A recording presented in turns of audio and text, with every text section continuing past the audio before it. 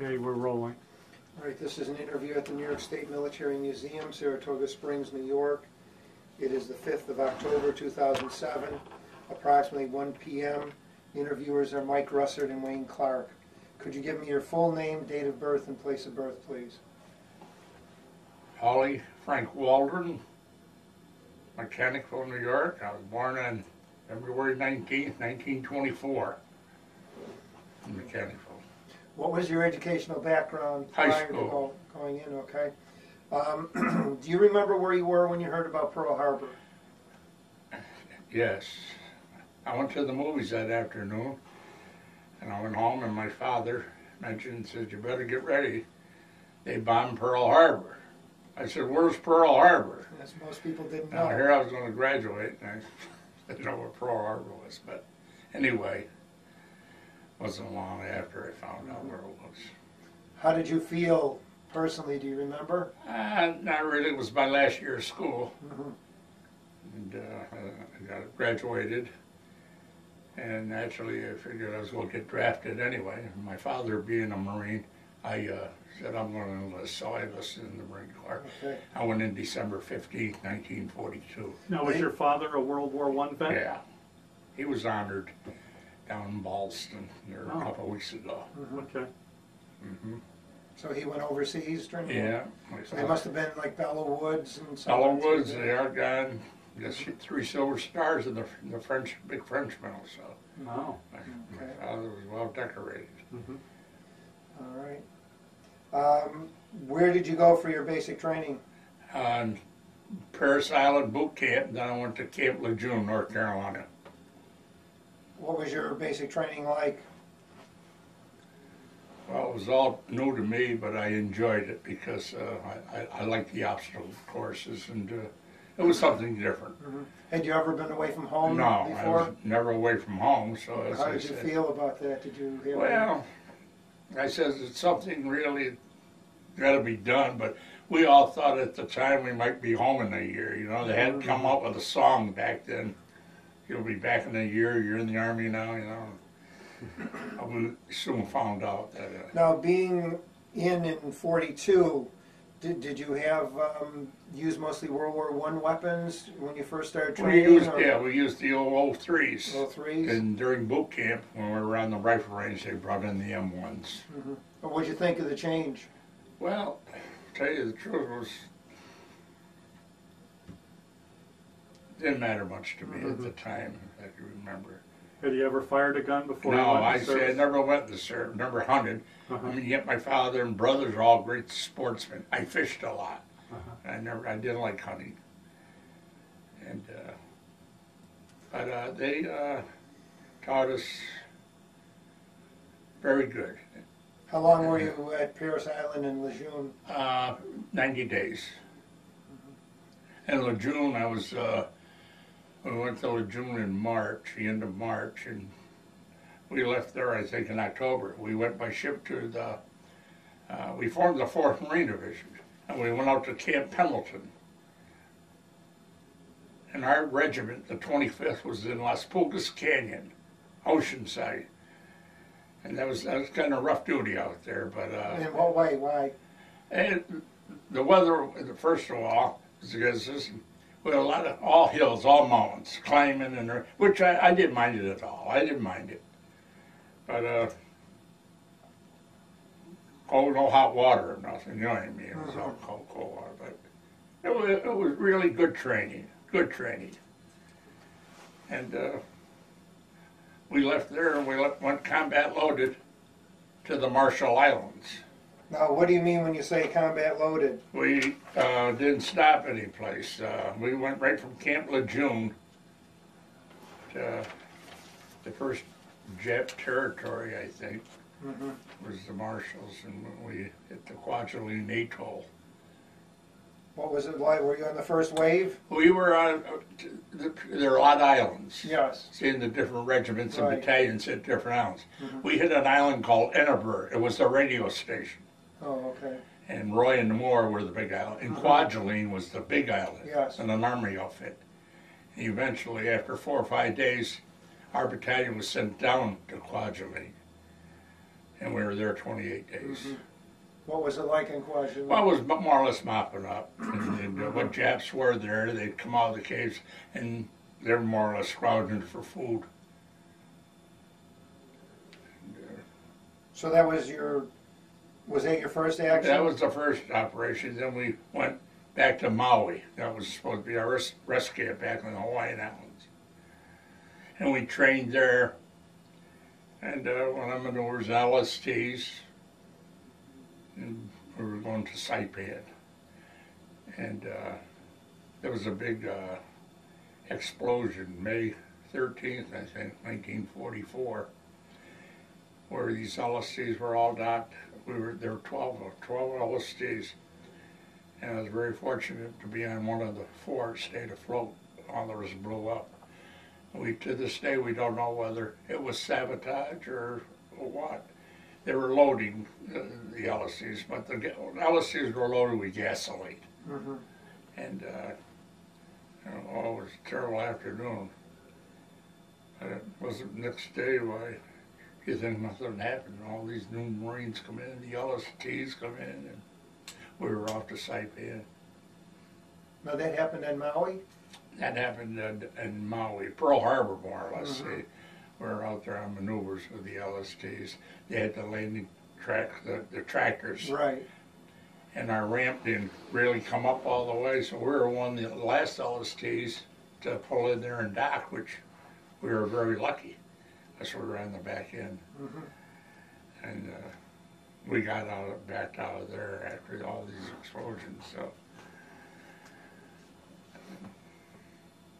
And then we went in and Saipan June 15th, 1944.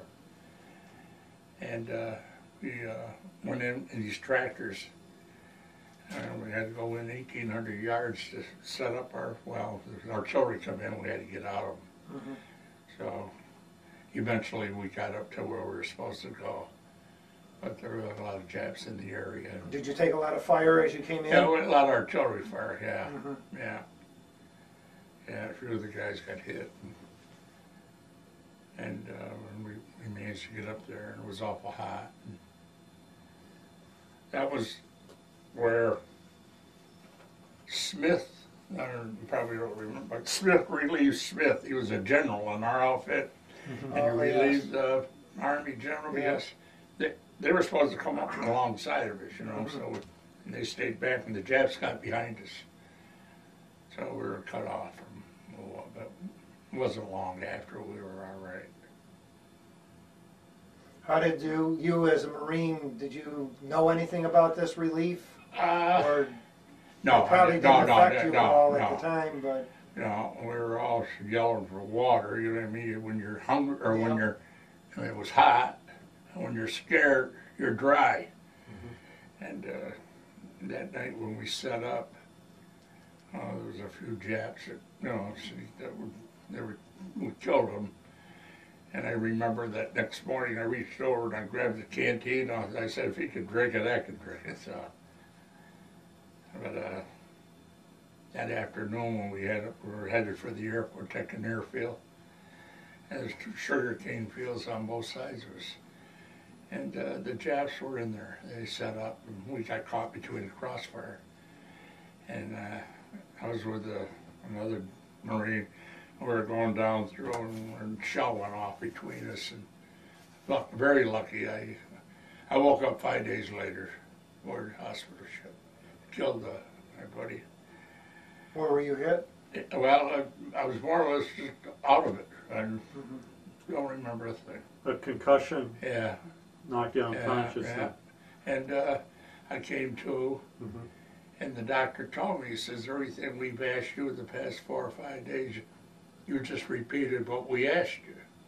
What's your name? And I said, what's your name? And I was very, very,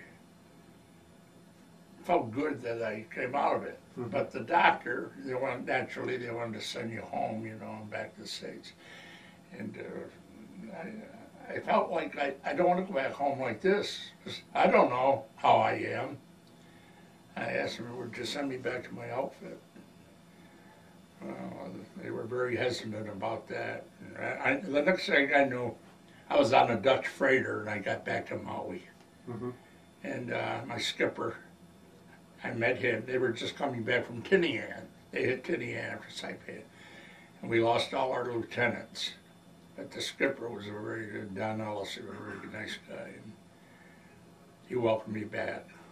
Now, did your unit as a whole suffer a lot of casualties? We did, yeah, we did. And more so, the next operation on Iwo Jima, we... Mm-hmm. Let me go back a second. Did you receive a Purple Heart for that? Purple Heart, yeah. Okay. Yeah. And then, as I say, we trained there till, that was in the end of July or August. I went back. And I just wanted to see how I would react under fire, and if I was all right. But I know that they were watching me. The word must have got back. But I seemed to do my thing. Then we trained for Iwo, and that was a nightmare. Do you think, in retrospect, you were prepared for what you met at Iwo? We didn't expect what we expected. In other words, we didn't know they were underground. There were tunnels on Iwo. They had a hospital underground. And it's at night, you're very scared at night because you have 2 or 3 men in your foxhole. You have to keep 2 men awake all times. That was tough after 4 or 5 days trying to stay awake all the while, you know. Now, did you go in on the first wave? I went in on the 3rd wave. Third? And the Japs waited until we got a bunch of them in there, then they opened up. And I managed to get up to a shell hole. And what I feared most was the landmines. The island was covered with landmines. The horn type ones you kicked. And then at the bottom of these shell holes, they would put a pancake mine there. And if you missed the horn type one diving in the hole, you hit that. When the hole I hit in, there was a dead Marine in there. So I missed that. And I did manage to see the captain, Don Ellis, and he asked me, he said, Waldron, where's the 1st platoon? I said, Skipper, I have no idea. I said, I got one guy with me that's in the squad. Well, he says, try to round them all up so we can stay together. And I went out there, but oh my God. And I come back, I reported to him. He said, what'd you hear? I said, I heard a lot of Japs talking. That's all you heard. There was and our tanks couldn't get off the beach. They got bogged down, and that was a target for the enemy. And it took us 2 or 3 days to really get off of that beach. I know the 2nd or 3rd morning I woke up and said to the guy in the hole, I said, I see one of our men over on the right. I said, I'm going to check and see who's in the hole next to us. There's 4 Japs there. I always managed to pick up a BAR that had a lot of firepower. So I had a BAR. And I did what I had to do, and I went back to the hole. I was shaking like a leaf. And he asked me, he said, what's wrong? I told him that I threw a grenade in the hole. I said, what did you do that for? Well, I wanted to make sure, you know what I mean? It was just one of those things that you were a nervous wreck. And you calm down after a while. But, you must have been there for your birthday. I had an Iwo on my birthday. Yeah. And I was 21 years old. And that was another scary thing. I mean, it was a great reception and all that, all the bombs. But, all that fireworks for your birthday. Pardon? All that fireworks for your birthday. Yeah, right. And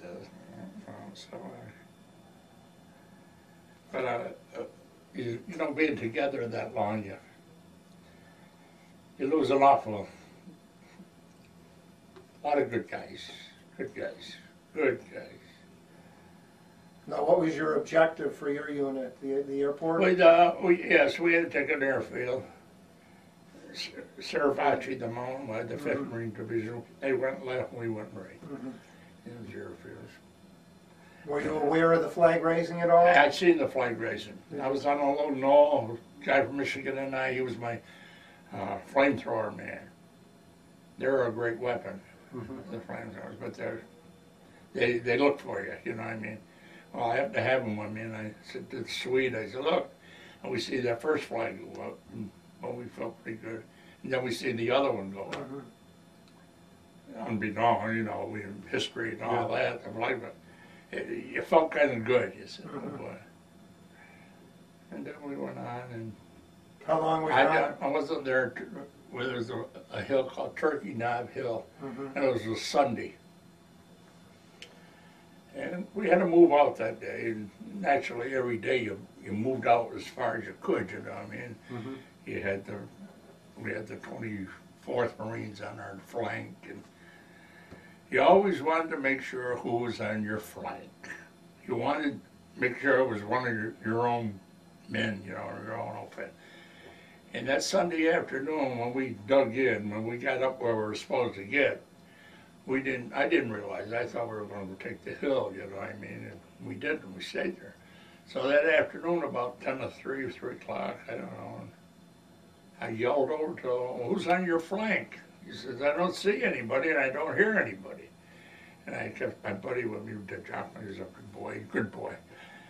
And I says, Red, I'm going over there to see what the situation is. And I went over and there was nobody on the flanks.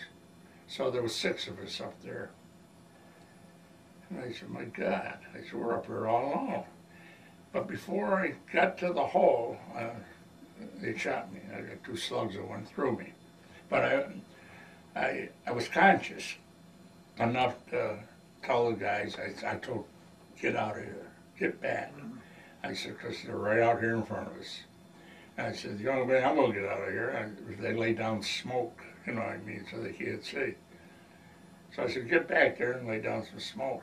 And my buddy stayed with me. He said, you got to crawl. Now, where were you hit? Where were you hit? In the left side of my back. And they come out my right side. They give me 1 bullet. They broke a bone in my back, and they give me the bullet I got at home. And he said, you got to get out of there. But in the meantime, the smoke come in, and 2 of my other guys, you know, you were with, good friends of mine, they threw a poncho all down. And between the 3 of them, they rolled me in it, and they brought me back. And I didn't like what the lieutenant did, and I more or less told him so. But we did manage to get the 6 guys back. But then they loaded me on the Jeep. How long were you on Iwo? 8 days. Yeah. And then you were evacuated to a hospital ship? Hospital ship, the Samaritan, I think it was. I went back to Pearl Harbor. And how long were you there in the hospital? 3 months, I think. I was hospital ship there. Then when we went home, I remember one day coming back, hospital room. I don't know where I was, X-rays or something or whatever. There were 3 Purple Hearts on my pillow. That's my God. I said, you know, but I had to send 2 back, and they send you a gold star. Well, you're wounded more than once, you get a star.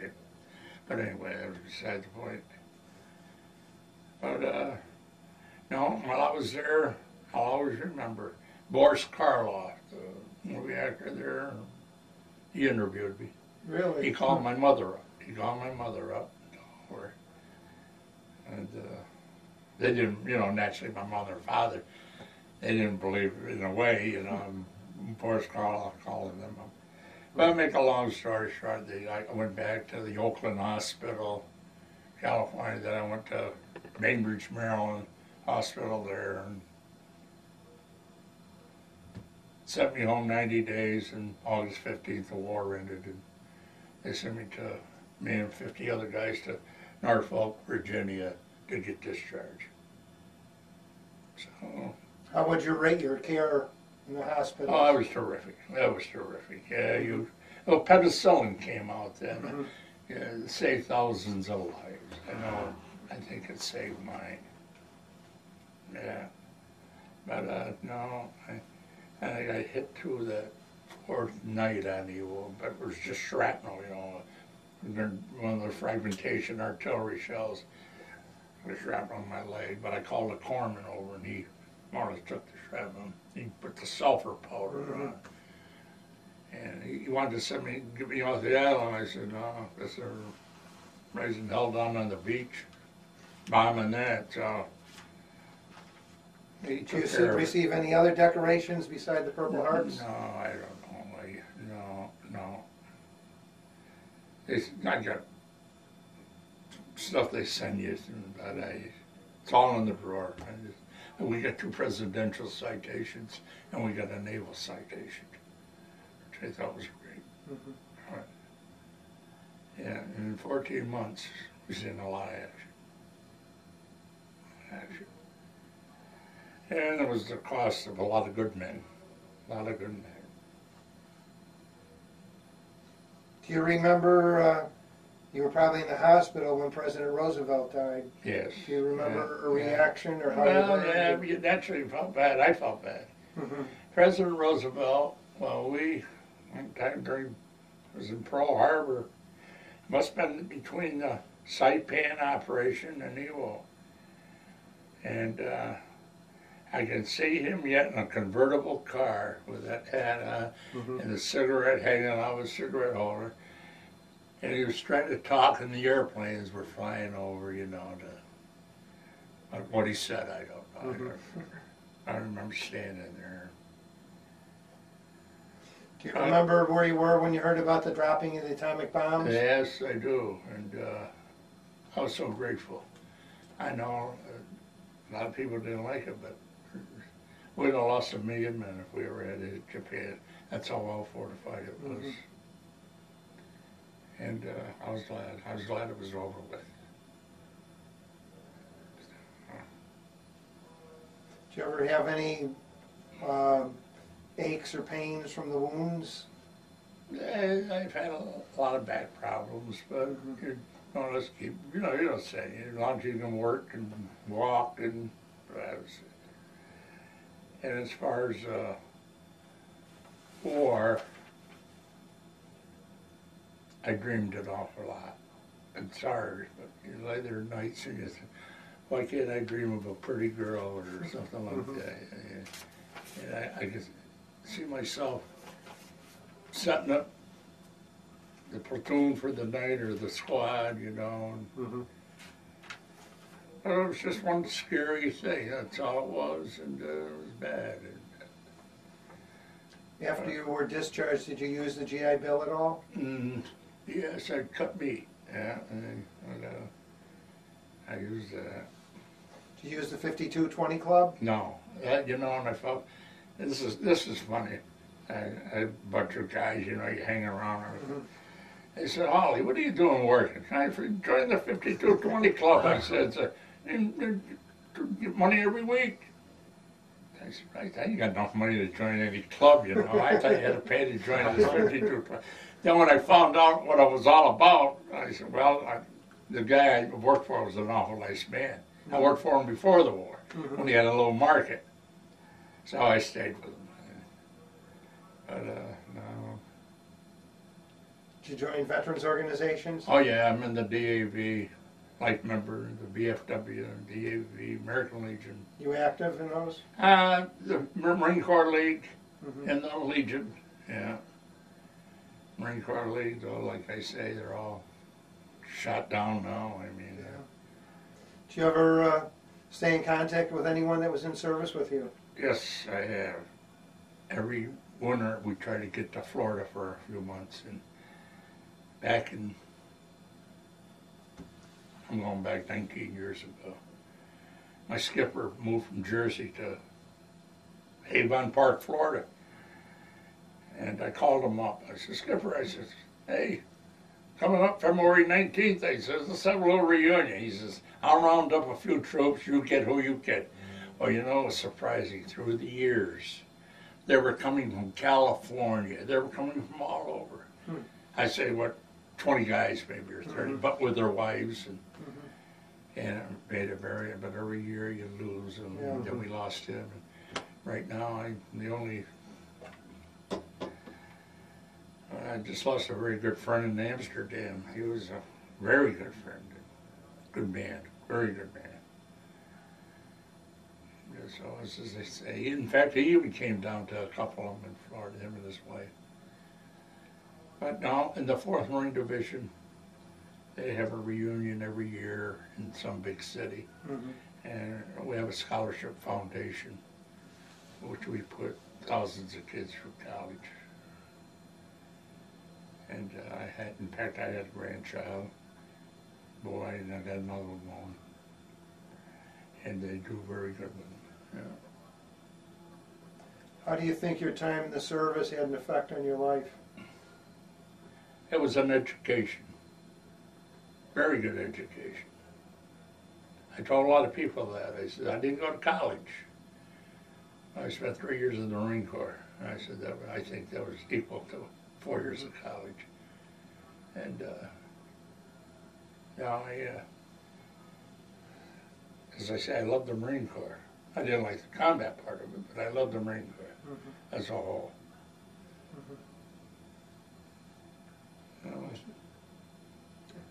Well, thank you very much. Any for your questions? No, I think No, you covered interview. That was everything. very good. Oh, that's the way it was. Yeah, All right, thank you, sir. thank you. All right. And